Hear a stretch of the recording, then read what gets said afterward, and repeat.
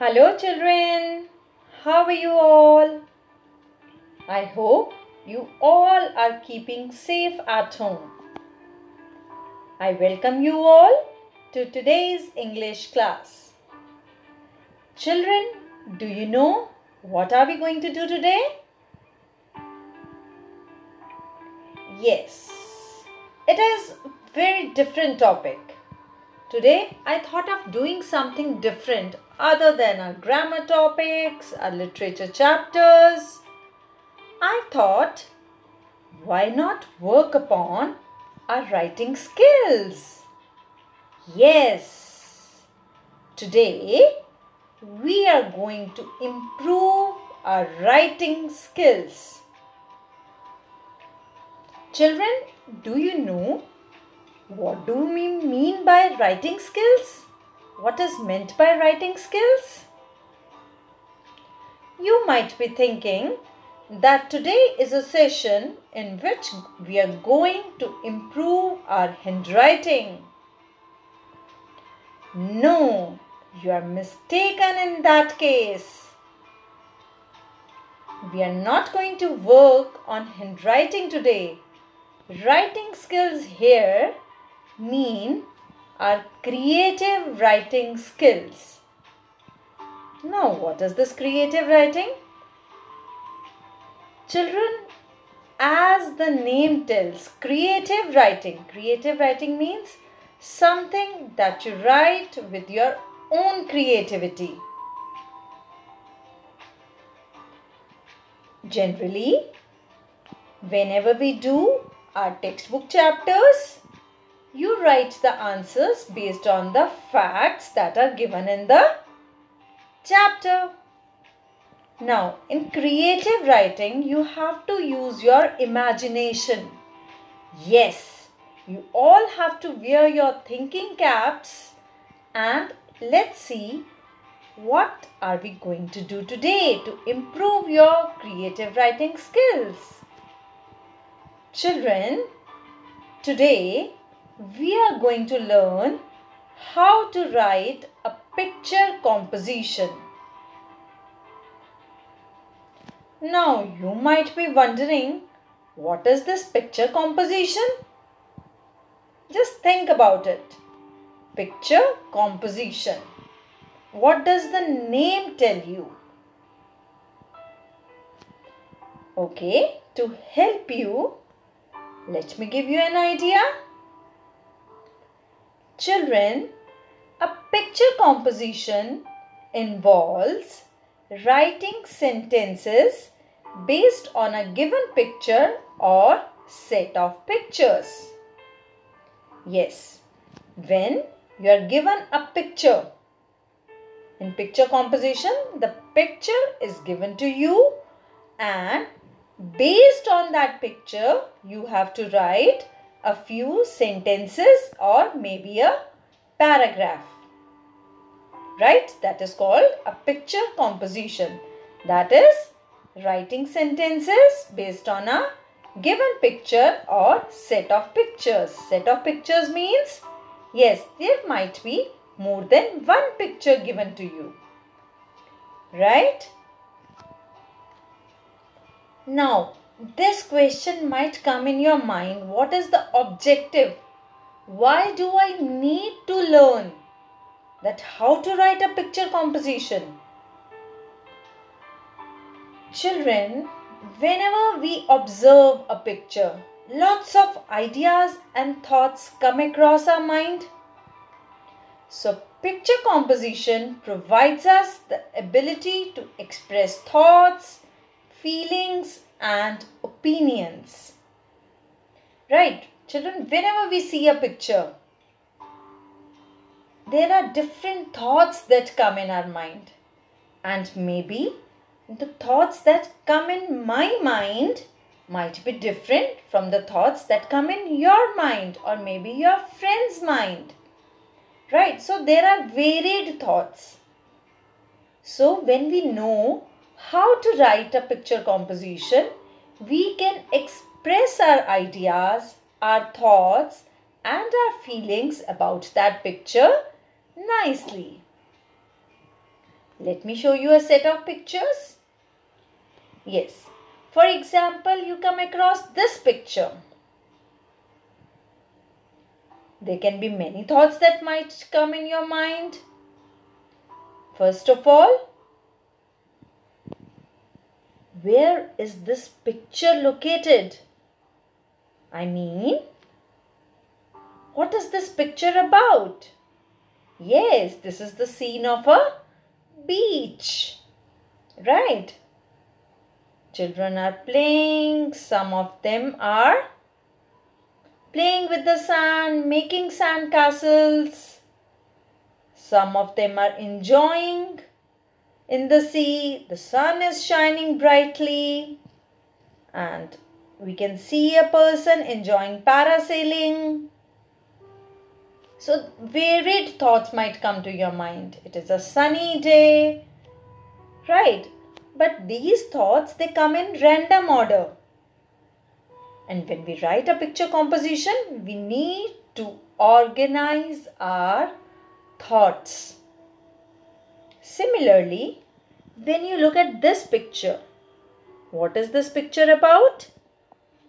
Yes, we can very well see a train over here. So this is the scene of a railway station. A porter is carrying loads on his head. Then we can see a worker also cleaning the platform. So again, different thoughts might come in our minds when we see this picture. And if we have a look at this picture, this seems to be the picture of a fun fair, wherein we can see children enjoying the fair, enjoying the slides that are there. There are various stalls also. So children, different pictures bring different thoughts in our mind. Now we have understood that what is a picture composition. It is when a picture is given to you and you have to write sentences about it. We have also understood what is the need or what is the objective to learn how to write a picture composition in order to express our ideas, express our thoughts nicely. Now, the next question that comes to our mind is how to write a picture composition. I have understood what is it. I have understood that I need to learn it. But how do I write it? How to write a picture composition? Children, though it is new to you, but I'll make it very easy for you. Right? So, please notice all the points very carefully. And by the end of this session, you'll definitely be able to write a beautiful picture composition on your own. Right? So let's get started.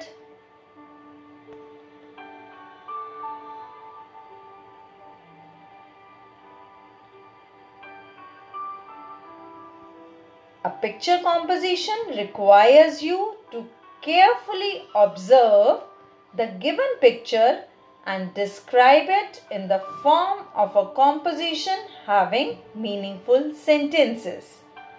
Yes. How to write a picture composition?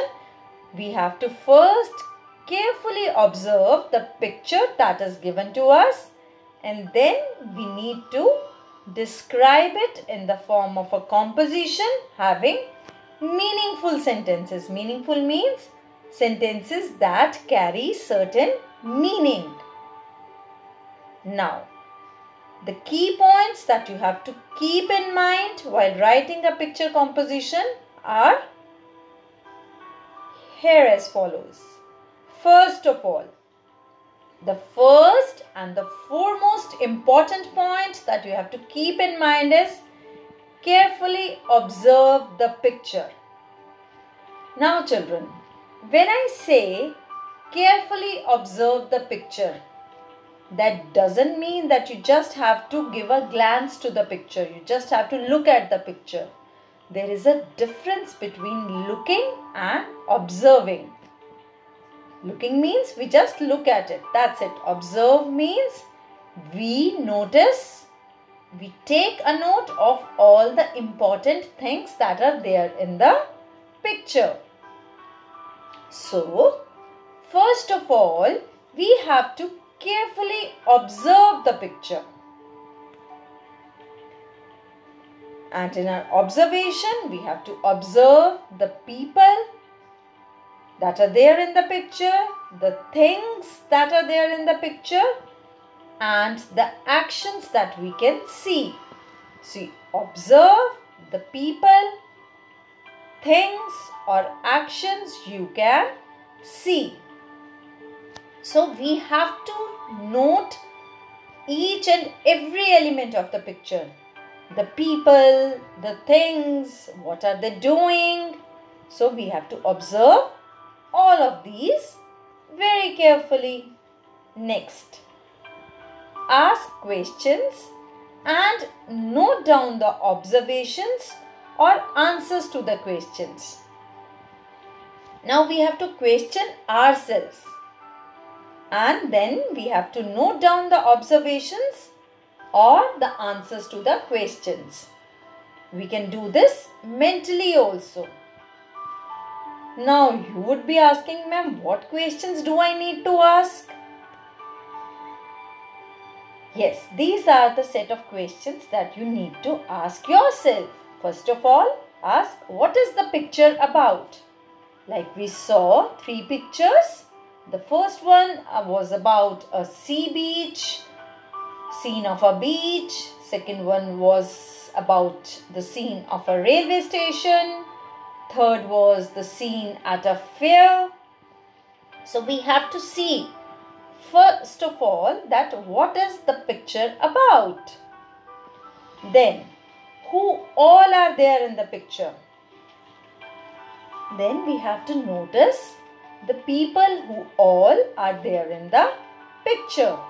Like in the first picture we saw the scene of a beach. There were small children. In the second picture, the scene at a railway station, we saw, yes, a porter, a cleaner, then a lady getting down off the train, right? So we have to see who all are there in the picture. Then we have to see what is happening in the picture. Like I just told you, you have to note down the actions also. So what is happening in the picture? What action is being done in the picture by the people, right? So we have to ask these questions ourselves, and then we have to note down the observations or the answers to these questions either on a paper, or we can do this mentally also.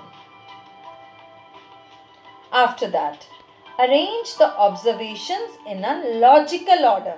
Now this point is very, very important. You have to arrange all the observations that you note in a logical order, in a sequential order. For example, you are telling about the scene at a beach.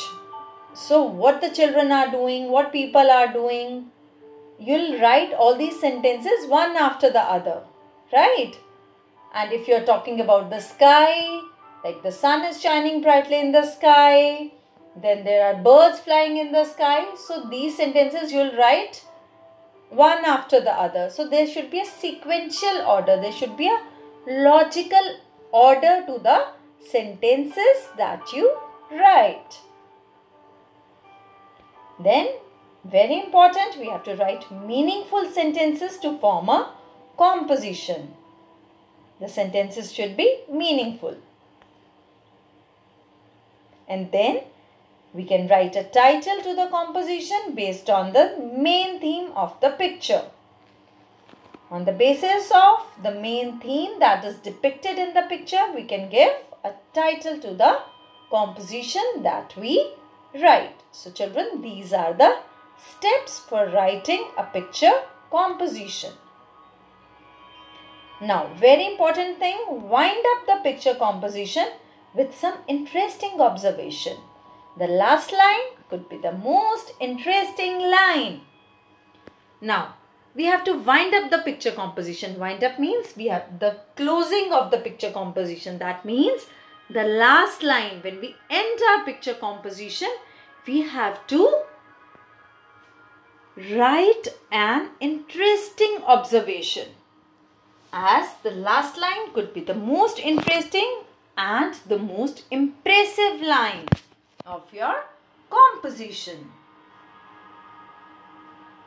After that, children, the final draft. Final draft means finally the composition that you write should be thoroughly checked. Thoroughly means very nicely checked for correct punctuation marks. Punctuation marks means whether you have put all the full stops, commas at the right place or not. Grammatical construction of sentences, whether the sentences are grammatically correct, and of course spellings. Right? After you write the final composition, check it once. Right, children? So, are you ready? Would you like to do a picture composition with me? Let's do it together for the first time. Let's do a picture composition together. I'm sure I'm going to enjoy it. And I hope the same for you. Oh wow, what an interesting picture. Yes. Now children, carefully observe the picture. This is the picture about which we are going to write a picture composition together. And I promise it's not going to be a tough job for you. And children, one very important thing, we'll write the picture composition. Picture composition, in fact, they are generally written in present continuous tense. And that is the tense that we have done most recently. So you must, and the purpose of doing this picture composition after that tense is that you know the rules of the tense and you can frame your sentences easily. Let's get started. Okay. First of all, remember what was the first question? What is the scene about? So we can write, this is the scene of a park. We can all see a very simple and an easy sentence. This is the scene of a park. Right, children? Please pay attention to the spellings of the word scene. So this is the scene of a park. You can also write, this is the picture of a park. Now, what else do you want to write? How does the park look like? Is it tidy? Is it neat? Or does it seem dirty? I think it is neat. So we can write, the park is neat and tidy. Yes, again a simple sentence we can write. This is the scene of a park. The park is neat and tidy. Then what? What can we see? Can we see the sun? And then can we see a bird also over here? Let's write about them. The sun is shining brightly. We can see the sun over here. So we can write that the sun is shining brightly in the sky. Now, while we are writing about the sun, why forget this bird? Yes, a bird is flying in the sky. You can also write, while we are writing about the sky only, because there has to be a logical order, we can also write, there are clouds in the sky.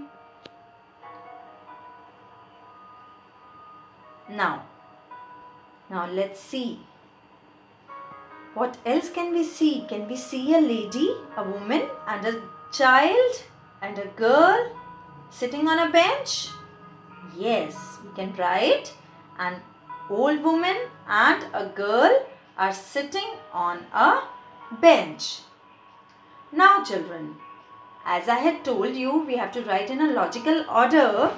So while we are writing about two of them will not jump to this boy, that a boy is running with his dog. No. What else can we write about two of them? We'll write that first. An old woman and a girl are sitting on a bench. They are reading a book. Yes, we can write that about both of them. Then what else? A boy is standing behind them.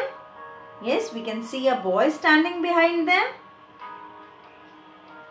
Yes, so we have to cover all of them one after the other, so that there seems to be a sequence. There seems to be a logical order. Now, what else can we see? Now we can write about this boy. Another boy is running with his dog. Children, pay attention to present continuous tense. Is running. Then we can see a girl also who is taking a ride on her scooty. So you can write one more girl is taking a ride on her scooty. Is taking. Now what else? We have not talked about these two children, so let's write about them. Two children are playing on the trunk of a tree. Yes. So we have covered almost all the people in the picture. We have written about all of them. You can also write there are green trees in the park. Or you can write there is a lot of greenery in the park. Now we have to close our composition. So a general sentence and an impressive line. What can we write? Everyone is enjoying in the park. So a sentence that covers everyone in the park. Everyone is enjoying in the park. So that is how we end our composition. Yes, it was easy. I'm sure it was. Okay, would you like to have a look at the final draft? How does the complete composition, the complete paragraph looks like? Yes. Oh wow, we have been able to write so many sentences. That's great. So here is the picture for you to relate it to the composition. So what we had written, this is the scene of a park. The park is neat and tidy. The sun is shining brightly. A bird is flying in the sky. An old woman and a girl are sitting on a bench. They are reading a book. A boy is standing behind them. Another boy is running with his dog. One more girl is taking a ride on her scooty. Two children are playing on the trunk of a tree. Everyone is enjoying in the park. So children, that is how we write a picture composition. And everywhere you can see, these are the general sentences. Scene of a park, it is neat and tidy. After that, we have made use of present continuous tense. Is shining, is flying, are sitting, are reading, is standing, is running, is taking, are playing, is enjoying. All these are in present continuous tense. I'm sure it was easy for you and you would have learned how to write a picture composition nicely. We'll do more of them in the coming time. That's all for today, my dear children. Happy learning and have great fun at home. Bye-bye.